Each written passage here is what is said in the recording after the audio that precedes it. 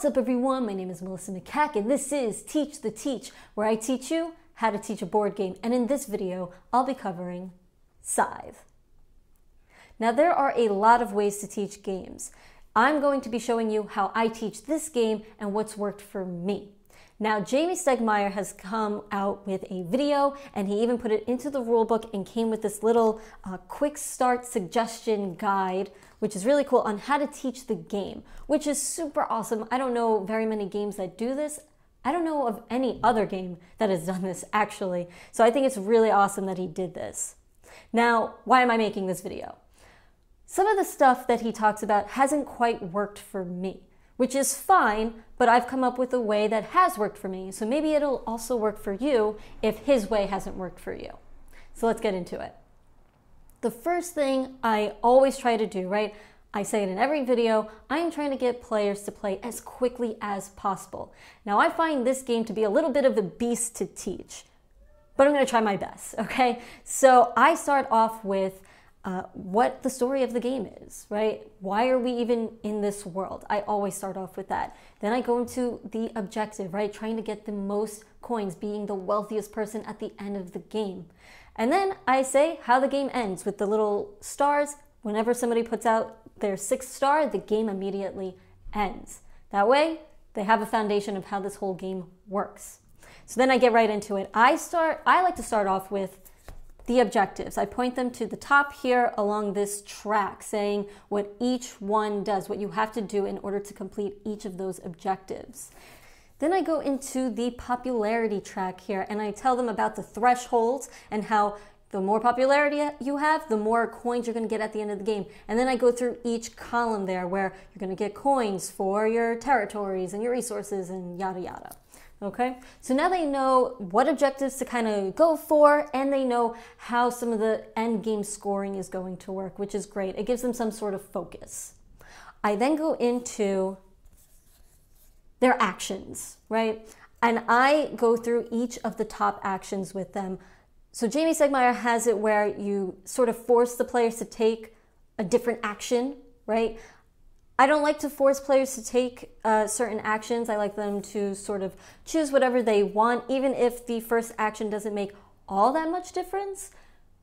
It still gives them some sort of feeling like they're the ones playing this game, okay? So I go into each of the top row actions. I don't explain the bottom row yet. And usually I'll start off with maybe the bolster action here, okay? Because that one is the easiest. It's just you pay a coin, you get the 2 bolster, great. Then I might move over to production.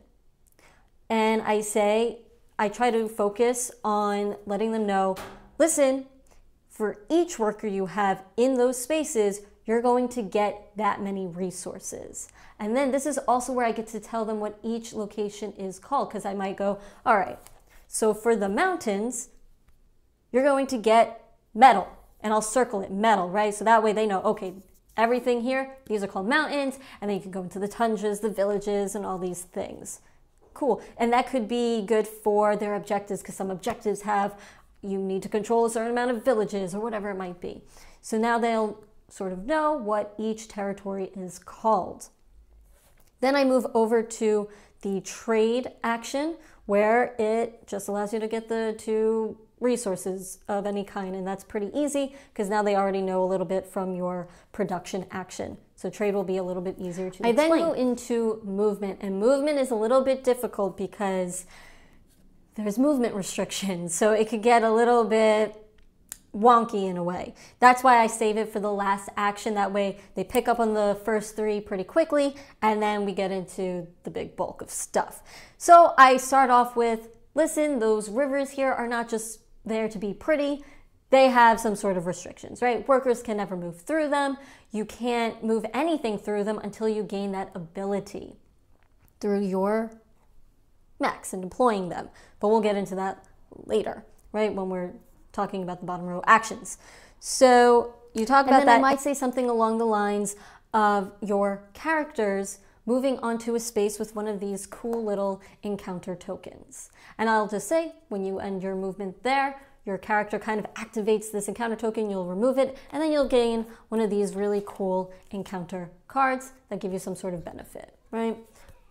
Awesome.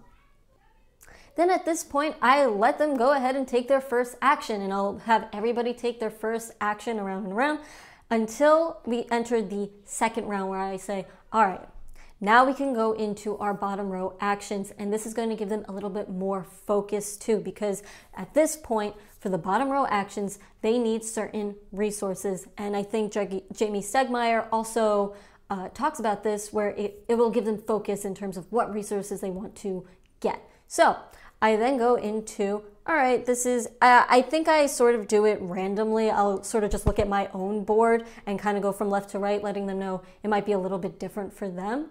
So I might start with upgrade and letting them know, okay, when you take that action, you pay those resources, and I'm letting them know everything in red means that's what you pay. So you pay the resources, and then the upgrade, you get to move the cube down. You explain that.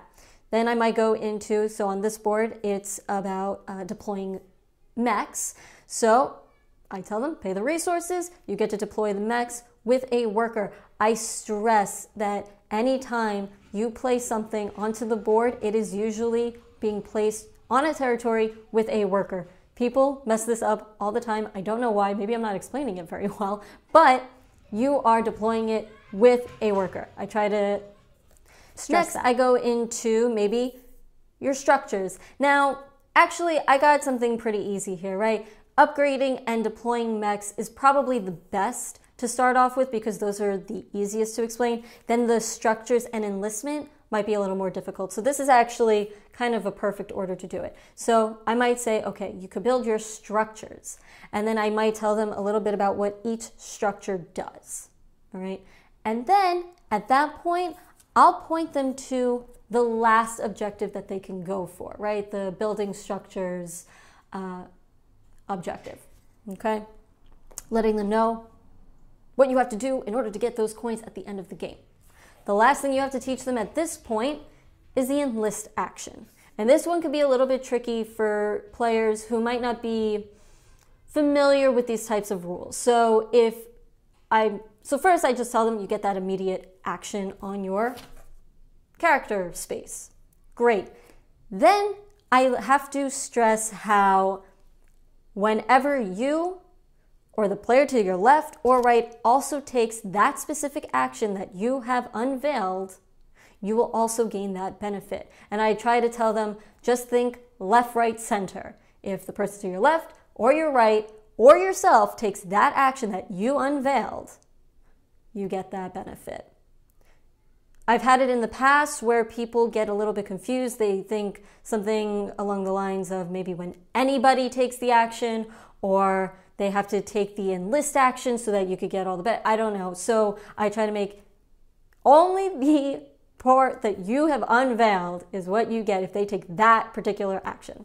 Okay. And then at that point, I might say, okay, this is probably something you want to work towards. You might want to pick a bottom row action that you want to take, and you want to start to work towards those resources that you need in order to take that bottom row action. I'm getting that straight from Jamie Stegmaier.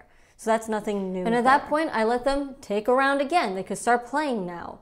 And I don't explain combat immediately, because that's just a whole other sort of thing that they have to start to think about, and it's just not prevalent at the beginning of the game usually, because people can't really get close enough to each other to even start up combat usually at the beginning of the game. But I do let them know that your bolstering and these combat cards that you have will all help towards combat. I also let them know at this point, after they've all taken a round, actually before they've taken the second round for the bottom row action, I let them know about the factory in the middle and how that will allow you, if you get your character there and you get control, you get one of these cool little factory cards, and I let them know you'll get to pick them all up, choose one, and it essentially gives you another action you can take for the rest of the game. And that it's also worth 3 territories.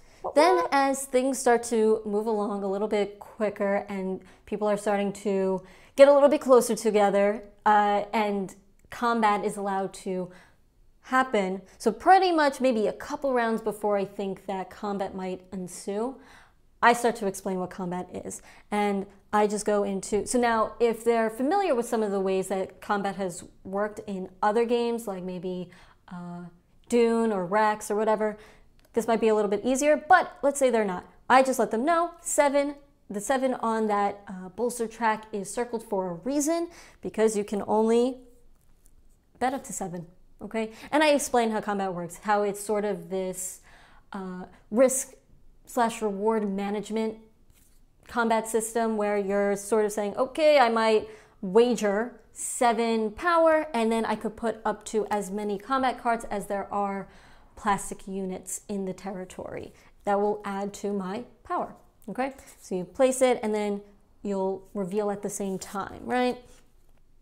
Letting them know also that the attacker wins ties. That's important because most games have it that the defender wins ties. But in this, the attacker wins ties, which is pretty interesting. And letting them know you can actually claim that objective twice. That's the only objective you could claim twice. And of course, I let them know about losing popularity if you drive workers out, and then what actually happens to all the units that were defeated in that combat and how they go back to their home base.